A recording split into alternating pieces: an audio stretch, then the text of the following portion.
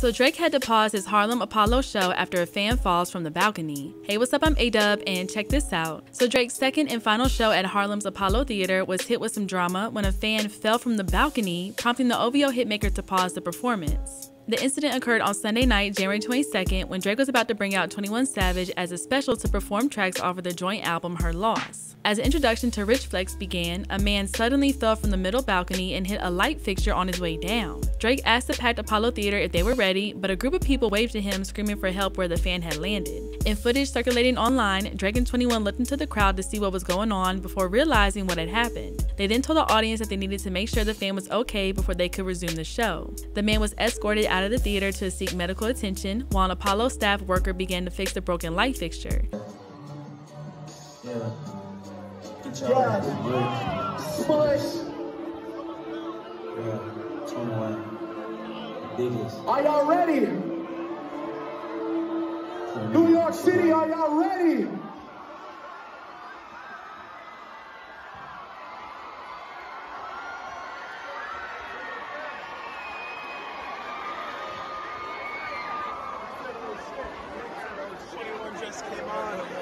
All right. Just gotta make sure somebody's okay. That's crazy.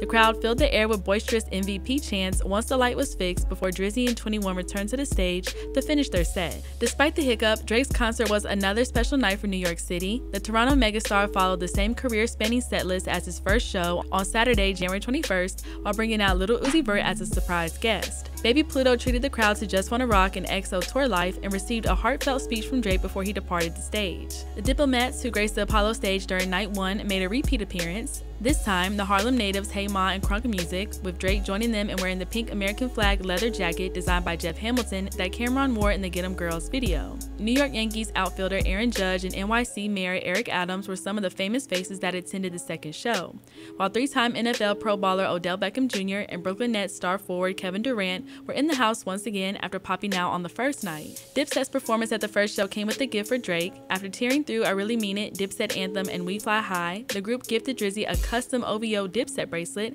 while the boy paid tribute to the NYC crew's influence. The pride of New York to me. Make some motherfuckers for the Dipset one time. And yo, by the way, this is Cam's actual mink, by the way. I just want to make that clear. I didn't just get some new shit made. This is the real one, so hey.